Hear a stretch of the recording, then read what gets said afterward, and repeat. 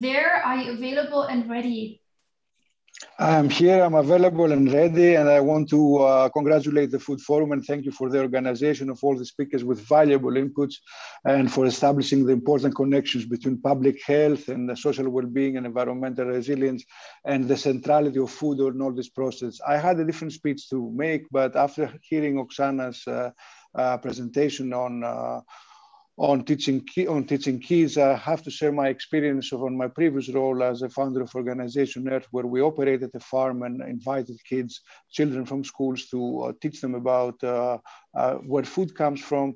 We often played a game, and the game was to have them run into the field and find the tomatoes in the winter, where of course there are no tomatoes. So the point was to explain to kids that tomatoes don't grow, and the kids.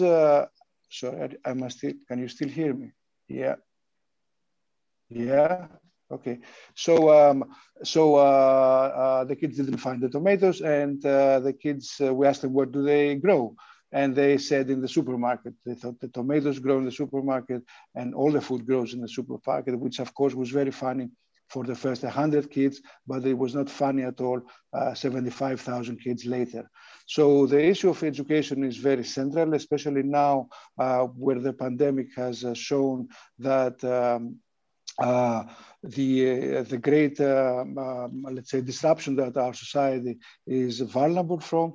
And I think it goes without saying that the full introduction of the farm to fork strategy within and the biodiversity strategy is a sine qua non of going forward and in providing a transparency through labeling in the coming Nutri-Score event.